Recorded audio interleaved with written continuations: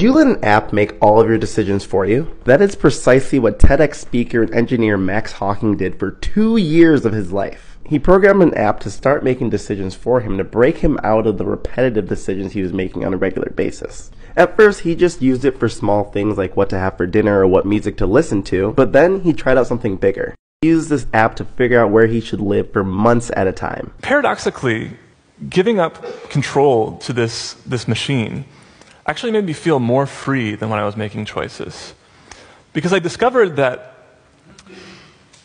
my preference had blinded me from the complexity and the richness of the world.